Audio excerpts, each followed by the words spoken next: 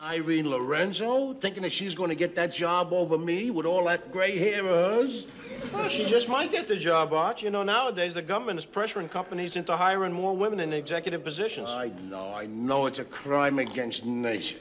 Women was created for two things, making meals and babies. Oh, boy. There you go again with the 19th century thinking of yours. Well, it's true. Look at your cave women. Why do you think your cave women was created with short legs and fat butts?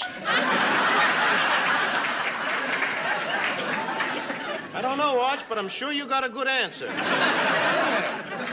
So they couldn't run fast, so the men could catch them and force them to make the meals and the babies. Well, weren't there any cave women with long legs and skinny butts that could run faster than the men? Well, them, the men would have to bring down with a rock.